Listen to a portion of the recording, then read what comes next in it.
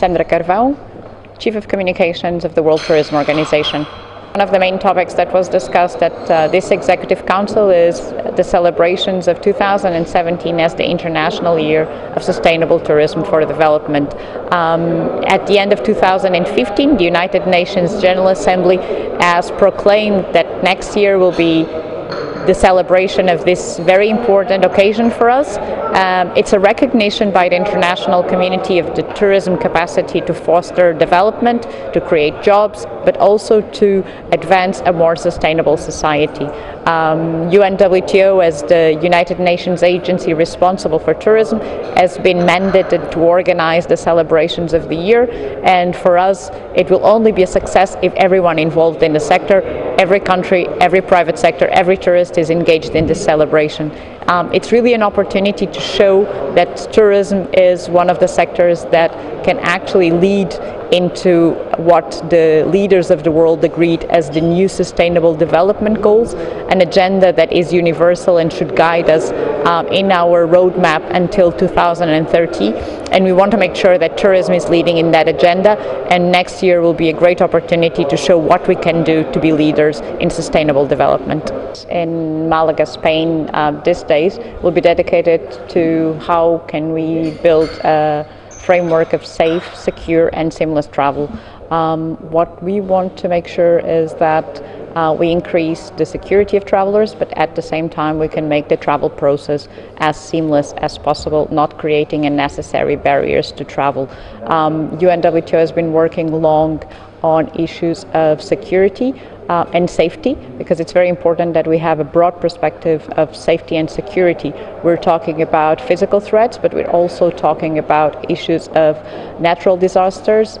We're also talking about health scares. We have seen, for example, how issues of the Zika virus in Latin America and other areas of the world. We have seen the threat that Ebola has posed to Africa. So what we are talking about is how can tourism and everything that is related to safety and security of travelers can work together to ensure that the tourism sector is not affected when there's a crisis.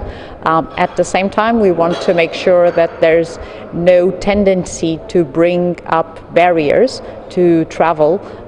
We have seen that there has been an increase of travel facilitation in the recent years, and we think that security and travel facilitation can actually reinforce each other, not necessarily they're opposites, on the contrary, they can reinforce each other. We live in a challenging moment in the sector, but the most important thing to always consider is that any threat, either from a security point of view or from a health point of view or from a natural point of view, is something that has to be dealt with at a global level. We have seen that international tourism has been very resilient in spite of many challenges that we have faced. We had an increase of 50 million international tourists traveling the world in 2015. But of course, there's regions who have been impacted by series of events. These regions, when they are affected, tourism is affected, their economy is affected, societies are affected. So this is something that first the community at international level needs to deal globally with it. It needs to reinforce cooperation. We have heard here in the meeting how delegates have talked about exchange of information, how to collaborate more at a regional level, and we need to make sure that this is happening as a way to actually increase our capacity to prevent, manage, and also recover from events that might threaten the continued growth of the tourism sector. One of the important issues that is always mentioned is the issue of travel advisories, and UNWTO has been working strongly on creating recommendations for countries on travel advisories. We have recommendations approved by our General Assembly that actually make a clear reference to the need to have travel advisories very well noted in terms of how are they being implemented, regionally identified and not the whole country, but also to be reviewed very frequently to make sure that the situation on the ground is well reflected in the travel advisories. Well, one of the big issues that was discussed, and it's always a priority for UNWTO, is the need to have cross-cutting governmental policies that support the development of tourism. Unfortunately, there is still a misperception that tourism is about the sun and the sea and having fun.